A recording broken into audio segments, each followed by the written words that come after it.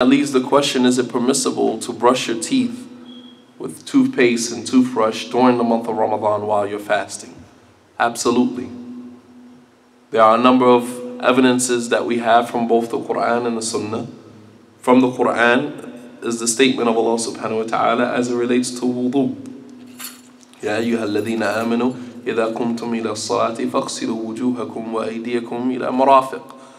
To the end of the ayah, that Allah subhanahu wa ta'ala commanded us to make wudu, and the Prophet ﷺ used to put water in his mouth and spit it out.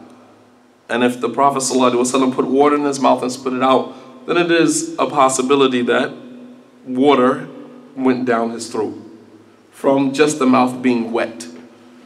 Not only that, the Prophet ﷺ, he said, لولا أن أشق على أمتي لأمرتهم بالسواك عند كل وضوء. يعني عند كل صلاة. That if it wasn't for the fact that I would put a burden on my ummah, I would command them with the miswak, to clean their teeth with the miswak for every salah.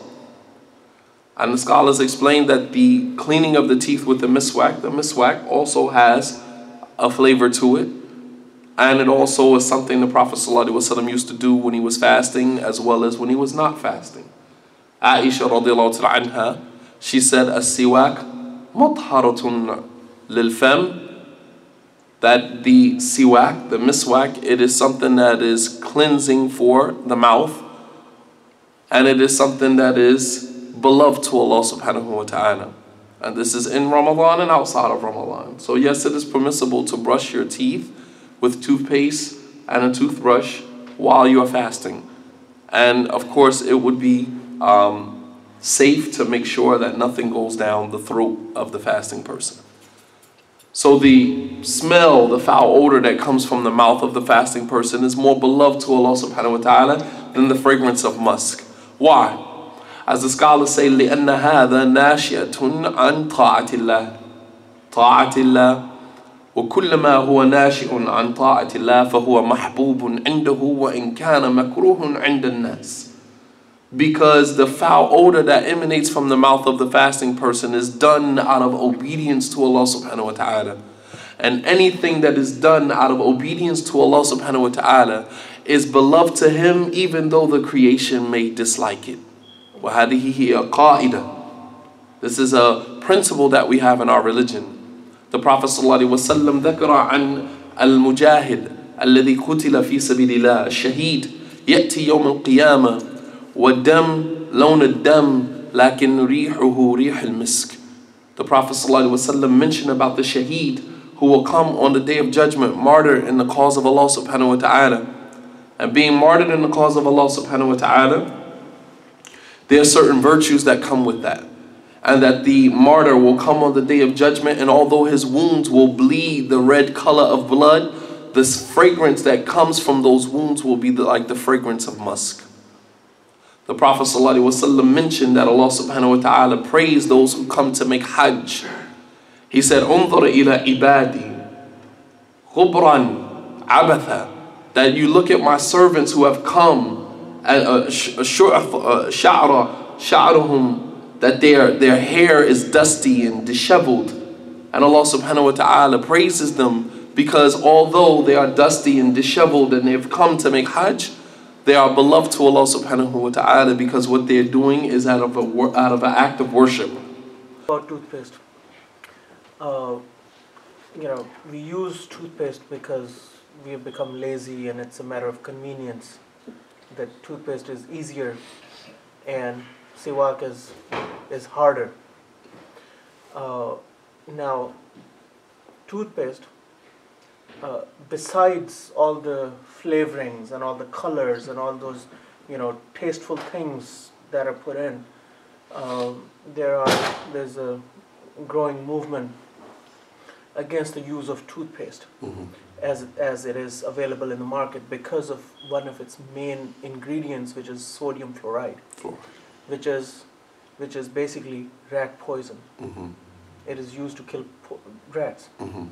And we put it in our mouth, and they tell us that it's safe and all that stuff. But no matter however small quantities, you keep doing it over a long period of time, all your life. And a lot of doctors believe that there's a link with cancer and a number of other ailments with those chemicals. So using toothpaste as it is considered harmful for a lot of people, let alone using it in the state of fasting. While you're fasting, And trying to find a substitute for the sunnah and getting away from the sunnah itself, So, how would you reconcile that? Good point. Good point. He's mentioning that the most of the toothpaste that we use, or what is in the market available today, has sodium fluoride in it, which also erodes the enamel in your teeth. And this is basically now pulling us away from the sunnah, which is to clean our mouths with the miswak. As Muslims, we should, do our due diligence to make sure that we are on par with the sunnah of the Prophet ﷺ, and aware of why the Prophet ﷺ used to do certain things. Not just because it's cultural, as some people will say, well, that's the culture of the Arabs, it's a matter of culture.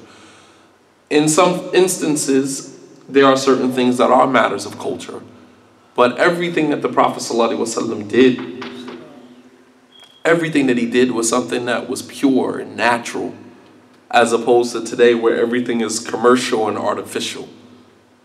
And so, if one can use toothpaste that doesn't have fluoride in it, or a more concoction of things that are more natural, like baking soda, salt, and these are also things that help to whiten the teeth, as well as these are natural elements that we get from the earth.